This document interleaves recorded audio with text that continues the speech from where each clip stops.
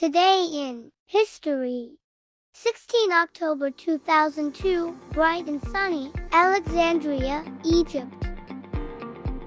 Dear Diary, today was a very special day because I got to be at the opening of the Bibliotheca Alexandrina. This amazing library was built to remember the ancient Library of Alexandria, which was once one of the greatest libraries in the whole world. I learned in school that people from all over used to come here to read and study many important scrolls. The ancient Library of Alexandria started over 2,000 years ago, and it had many famous scholars who worked there, like mathematicians and poets. But, unfortunately, it was destroyed a long time ago, and many books were lost forever. I think people missed having such a great place to read and learn, so they decided to build a new library.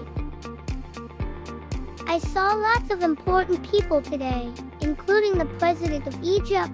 There were many speeches about how important this library is for everyone, especially for kids who love to read. The architect who designed the library, a man from Norway named Snedda, even talked about how special the building is.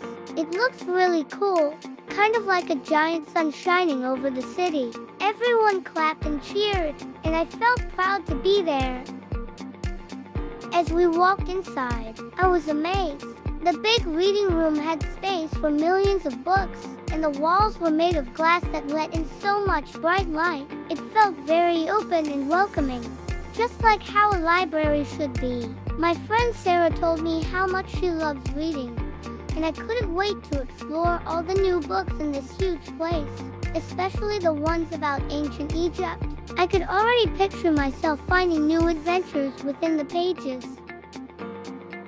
During the ceremony, they even showed us some of the old texts they had found and how they will keep them safe in the new library. It made me feel really proud to be a part of something significant. My teacher always says we should value our history and learn from it, and this library is a perfect way to do that. I could feel the buzz of excitement in the air, and everyone around me was smiling.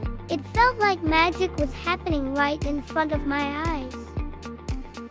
By the end of the day, it felt magical to be part of a moment that others will remember for years to come. I think this library will become a great place where lots of children will come to learn and read, just like I hope to do. My parents said they were glad I got to witness this event because it might inspire me to love reading even more. We took so many pictures to remember how special this day was, and I smiled with joy in every shot.